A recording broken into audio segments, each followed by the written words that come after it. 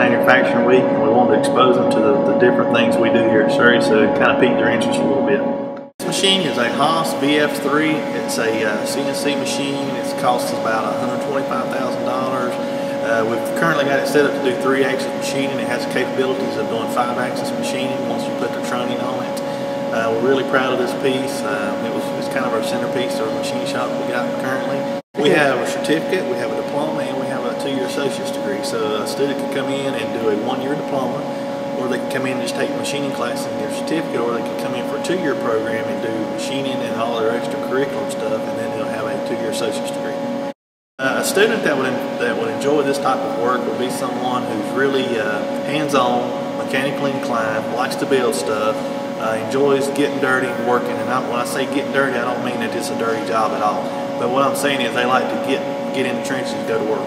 They like to do stuff with their hands. You can tell by the machine I'm standing next to, it's real high-end stuff now. So it's a really good job to get into, really good career. This part is, it's actually used in the mechanical knees. It's called the moto knee, that allows people who have lost lower legs to still participate in motocross, snowboarding, skiing, that kind of stuff, and keep an active lifestyle. We'll make 7 or 8 pieces today and then ship them off to the manufacturer that will then use the parts that we make in a knee for a handicapped or somebody who's lost a limb. This is all just kind of working together.